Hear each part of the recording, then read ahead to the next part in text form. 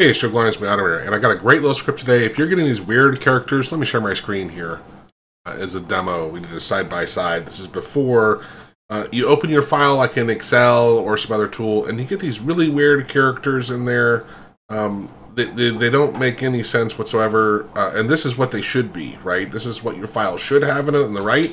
Over here on the left, this is how they look when you open them in Excel. And let me demo in an actual file. So this is the interesting part to me. Here's the actual file, and in it, we can see the things. I don't see any weird characters, right? Like the preview.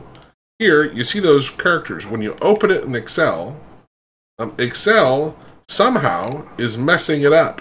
Because here we can see the importer is gibberish, right? So it's really annoying. I've had this with a lot of files I'll download from the internet, like say places like LinkedIn or Survey Gizmo or Alchemer or websites where you do surveys.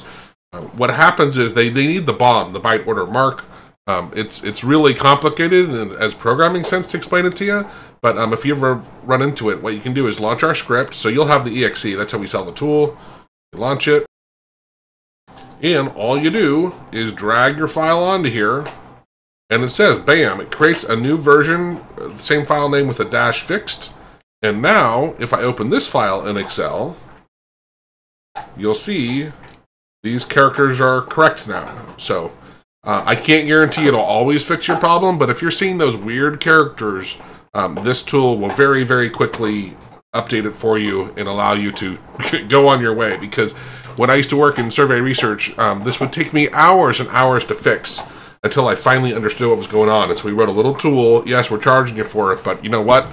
Man, I would pay that $7 day in, day out every time as a one-time use just to use it. But once you buy the tool, you get it and you can reuse it on other files.